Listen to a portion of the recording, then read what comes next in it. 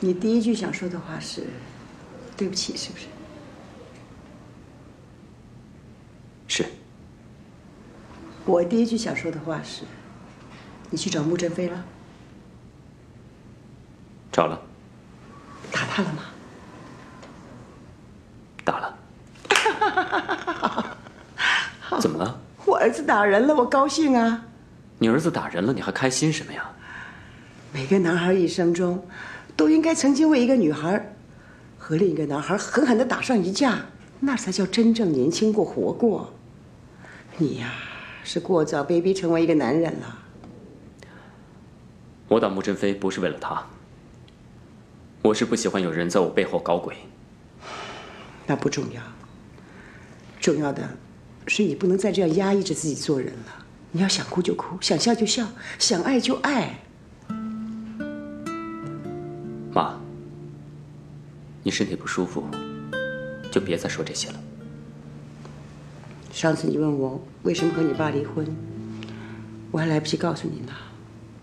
上次你跟我说，你们分开是因为第三者，而我就是那个第三者，到底为什么？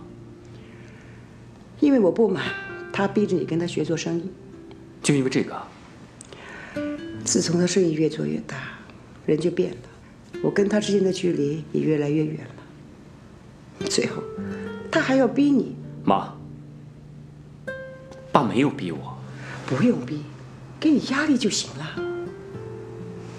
你从小就不是个多话的孩子，但最少你会哭会笑，还会闹闹脾气。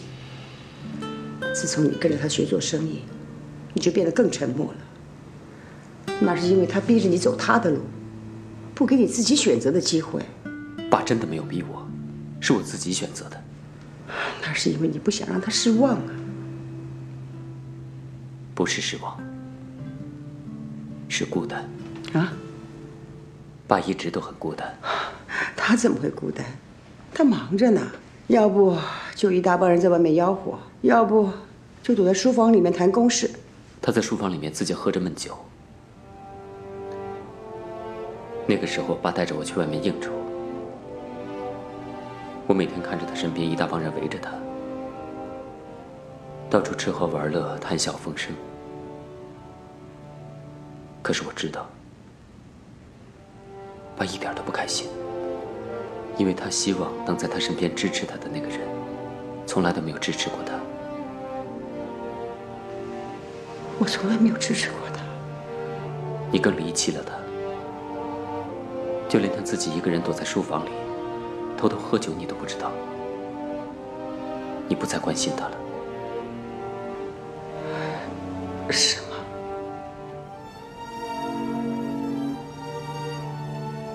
如果我也离开了他，他就会更孤单。就算现在他已经走了，他不在了，可是我还是会留在他身边。这是我自己的选择，他从来没有逼过我。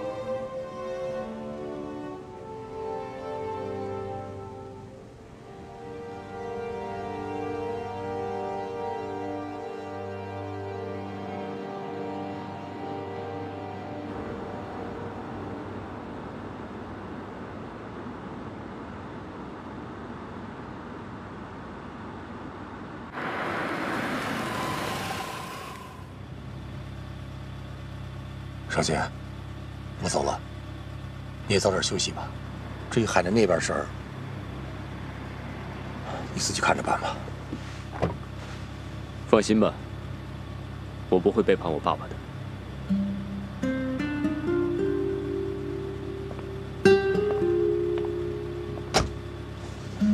莫先生，我们现在回家吗？走吧。好。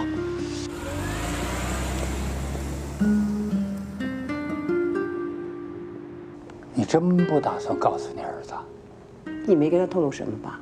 你不让说，我一个字儿也不敢提呀。你就这么一直不告诉他了？我还没到穷途末路吧？那你可要做好准备，打一场硬仗了。我一直都准备着。好。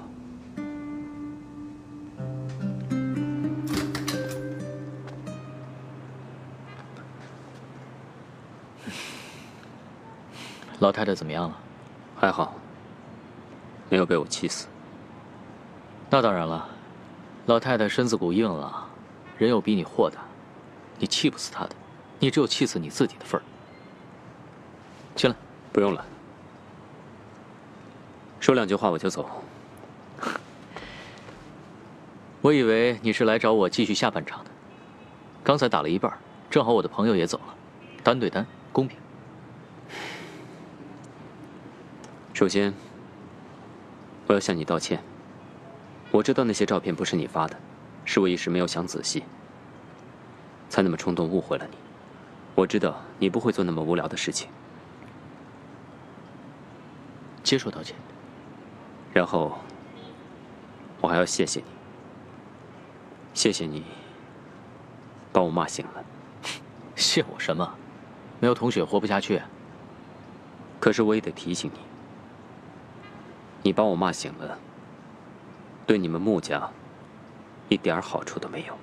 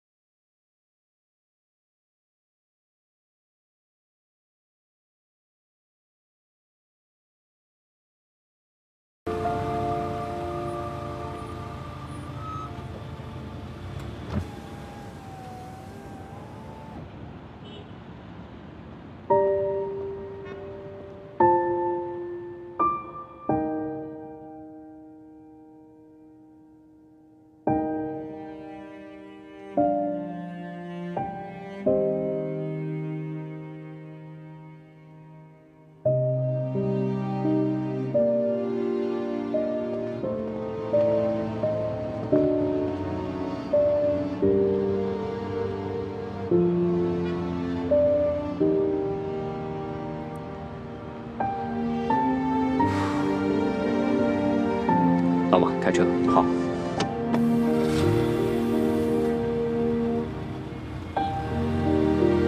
你放开我！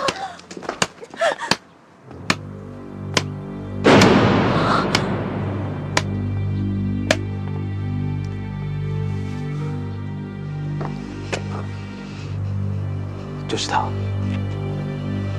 就是这个男人。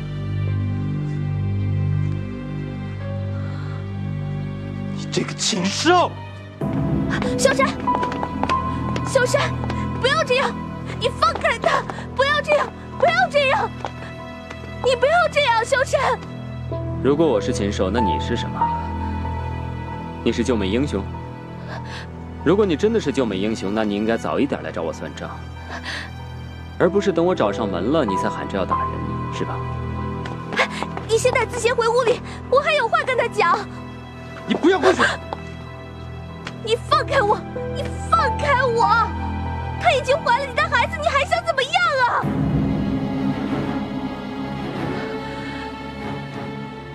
我没事，你放心。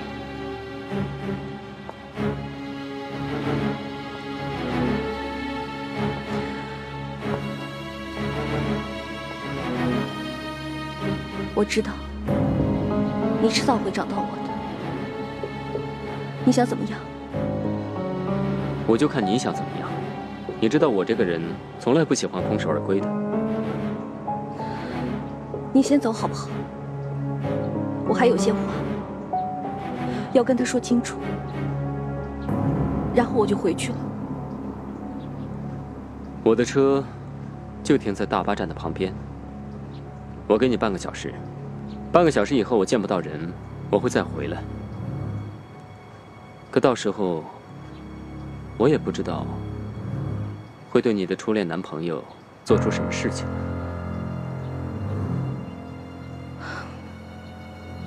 好，你到车上等我吧。你还有29分钟。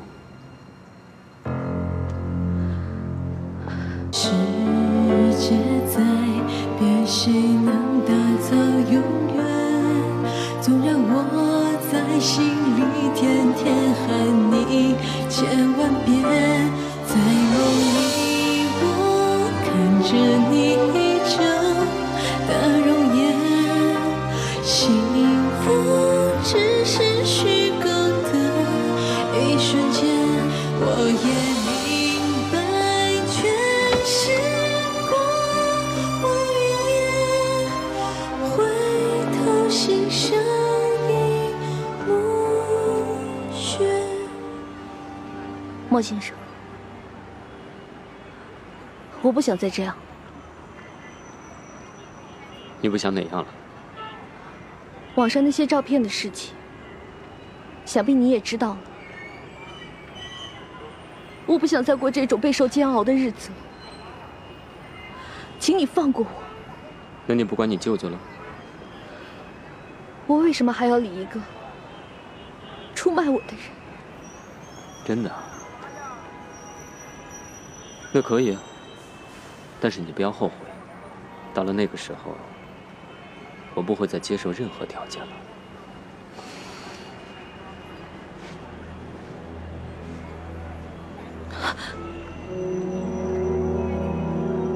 瞧瞧你这个样子，我又不是老虎，啊？为什么不肯放过我？那是因为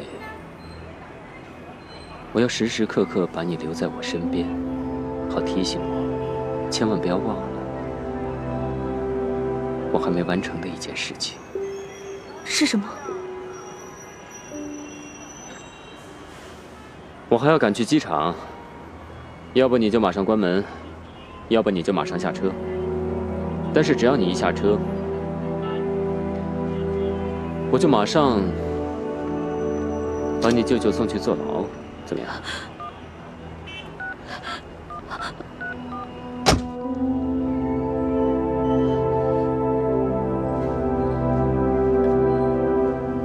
先送我去机场。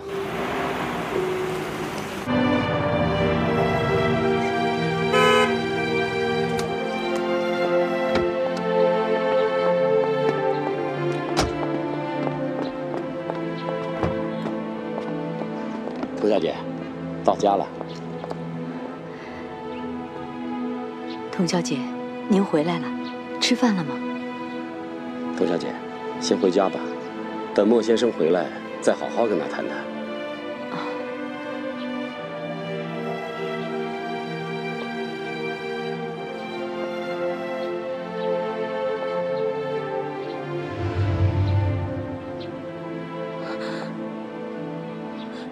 你们放过我好吗？童小姐，我们回去吧。不，我不要回去。走，我不要回去。进去吧，进去吧。我不要回去。哎，童小姐，童小姐，老马还不快去追？追上了又能怎么样？难道把他绑架回来？我去给莫先生打电话。丁管家，此刻莫先生正在飞机上呢，手机是打不通的。那怎么办呀？莫先生到了那边一定是忙于公事，我们就不要烦他了。还是等他打电话回来再说吧。也许童小姐今天晚上就会回来。